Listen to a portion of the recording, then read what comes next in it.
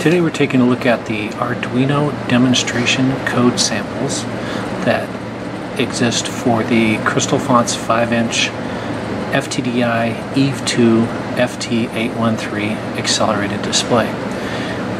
This first example is the Crystal Fonts code that was written, and it's available on GitHub. This was written from scratch pretty much following the FTDI examples, and it's just designed to be very clear and understandable all the way down to the hardware level. So basically there's a logo in the center which is stored in the flash of the Arduino or the Seeeduino that we're using, and then there's a ball kind of moving around. Since it is a capacitive touchscreen, you can move a dot around, and it's multi-touch, so you can get up to 5 dots going at once. And this code right now is compiled so that it does not need a SD card. I'm going to recompile it with the SD card. Alright, so the version of the code with the SD card access is downloading now. And you can see it loads the background off the micro SD card, and then loads a little picture of the Earth off the SD card. And then it goes back to the touchscreen calibration. Now the touchscreen calibration can be done time after time like we're doing it here, or you can read these once the calibration is complete. Your program can read the calibration from the FTDI FT813 chip and save that, someplace in your EEPROM, and then when you power back up you can write that calibration out. That way your user doesn't have to calibrate this every time. So this is pretty much the same demo, except for you've got a bitmap with a transparent pixels, which is the Earth bouncing around there, and then you've also got the scrolling background of the clouds moving across the back, and then the logo is rotating in the front. The Earth and the clouds are stored from the SD card and loaded into a section of memory on the FTDI called the RAM-G, and the logo is from the flash of the Seeeduino, and it's also loaded into RAM-G. And this is also touch enabled, so you can go drag the Earth around if you want, and it's multi-touch, so you can get a bunch of Earths going if you'd like and move those around. The reason we wrote this demo was that this kind of work is almost impossible for an Arduino style microcontroller to do on a big TFT like this. Rotating that Earth is way more work than, even rotating the logo is way more work than an Arduino could do. But in this case it's only using a few percent of the horsepower of the Arduino to send these commands over to the FTDI chip. Okay, this is the first FTDI example. It's called App Graph. Again, it starts with the calibration of the touchscreen, and we've got a couple introduction here. And then this shows the ability to put a graph up, and they've used this. This is a clock widget, just a few bytes creates that, and this is using their text primitives. It's actually quite a few fonts stored in the chip, so you don't have to worry about that. And then since it's touch, you can slide it around. Since it's multi-touch, you can use that to zoom in on the graph and zoom out stuff. So that is the FTDI example called App Graph. Okay, this is the second FTDI example that we've ported over, and it's called App Jackpot. It loads some bitmaps from the micro SD card, and is basically a slot machine. And I'm not quite sure how this thing operates. I guess I need to go get some schooling at the casino, but there's something about you can change the lines, the payoff lines and stuff somehow on here. But again, this is all being done with an Arduino. This type of animation and moving and the coins moving and all that junk, that'd be pretty hard to do if you were trying to shovel all those pixels out from the Arduino to a display. So that's App Jackpot.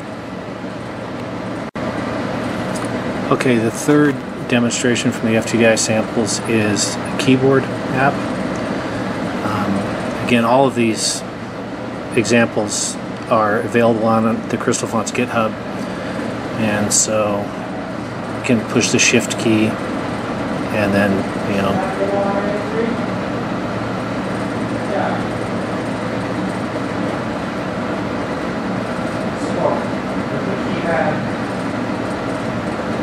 hello world, we're done. And of course the font size can be changed, and it's just an example app of showing you what you can do. Okay, the fourth FTDI demo is called App Lift. Frankly, I don't know what this thing is. I think it must be some kind of a proof of concept for an elevator or something. It's kind of neat visually, but I'll be darned if I can tell what it does. So basically it's going down with the arrow on the left pulsating, and it's got some stars that are scaled and pushed around in the background, and then it starts going up, and you can see the numbers start counting up. So again, I guess the fantastic thing here is that it's got all those stars in the background, and that text, the numbers that are scaling, which I believe are bitmaps, and it's all being driven by an Arduino. So that's App Lift. And this is the fifth FTDI BridgTek demo, and this is a simple, they call it app main menu. It's just a simple example of how you could show menu items. So once again, they've got some random stuff decorating the background, and then each one of these you push into it, and it shows you pushed into a menu, and if you wanted to go home, you'd go home to the main menu again. And the menu can scroll, and you can you know, pick these different items on the menu. So again, fairly simple application, just showing how you could do a menu with some different items on here. And of course, you'd have two-dimensional scrolling or whatever you want to do. So that's app main menu. This is the sixth FTDI BridgTek application. It's called App Meta Balls, which my crazy dyslexic brain always wants to call app meatballs. Anyway, you've just got these balls that bounce around the screen and some glowing and stuff. And these, again, looks like a lot of work, but it's all work done by the FTDI chip. The Arduino code is fairly simple, and it has some kind of a clustering or flocking behavior that follows your finger around. I think it's just single touch though. And so when you touch someplace, it wants to it somehow kind of gravitates towards your finger. So it's interactive in some ways. That's App Meta Balls. This is the seventh app from FTDI BridgTek that we have ported to our Seeeduino with the Crystal Fonts 5-inch capacitive touch display, and it's called App Signals, and it shows basically a strip chart and with a hiding menu, so you can speed up the rate, which actually slows down the frequency, or you can increase the rate, which actually slow down the rate, increase the frequency. And we've all got our ideas of what up and down should do. And then you can change to ECG looking signal there, or a sine wave, which is what I think it starts with. Triangle. Its buttons are pretty small. I think this is made for a smaller display. There it goes. And the hotspots are a little off. There's the sawtooth finally. So obviously on this big of a display, you'd want to make those buttons physically a little bigger. I think this app was probably written for a smaller, like 320, 240 display instead of a 800, 480 display. That's App Signals. So the eighth demonstration from FTDI BridgTek is called App Signature, and it demonstrates how you would do like a little signature capture at a credit card terminal or something like that. I'm not the right person to demonstrate this because I never learned how to write, but I know how to make my mark. My mama showed me how to do that. Anyway, it allows you to put you know, whatever you want to do on there.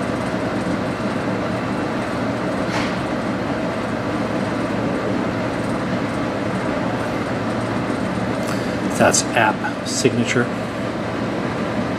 So this is the 9th and final FTDI BridgTek sample app for the Seeeduino on the Crystal Fonts display. It's called App Sketch, and basically it's just a drawing pad. Now, one thing that's interesting with the FTDI is that all the objects on the screen are actual objects. They're not just pixels.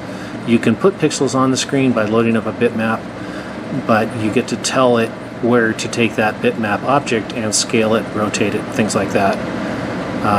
So these items out here are either points or lines that have been captured from your finger and stored out onto the screen. And then they've got demonstrate a slider here that you can change the hue of the colors on it. And then there's a clear button so you can clear it. Now this demo could easily be modified by just changing basically the brush stroke thickness to make that stroke thicker. Again, I think these demos were written for a lower resolution display. And then now we're back to the Crystal Fonts demo code, which just shows these bitmap operations. And again, the code that the Arduino has to do to get this display to happen is really quite small. Anyway, so the Crystal Fonts display this is on is our 5-inch. It's a CFA 800480E0-050SC-A1, which basically means it's a 5-inch 800 by 480 display. It's got a very bright backlight that's sunlight readable, and as you can see, the connection to this is a single 30 conductor ribbon cable, and we have tested that to 30 megahertz, which is the limit of the chip. The whole setup is run by this Seeeduino, which is it's a clone of an Arduino that happens to run at 3.3 volts, which is important because this is all 3.3 volt. There's a micro SD card socket hung on there, and then Crystal Fonts makes this little board called the 10098, and this basically gets you from 10th inch centers to that 30-pin conductor. So I'll give you a quick tour of the back side of this display. First off, the whole thing is pretty thin. It's not very thick. We wanted to make it as thin as possible so it could fit in as many of your products as possible.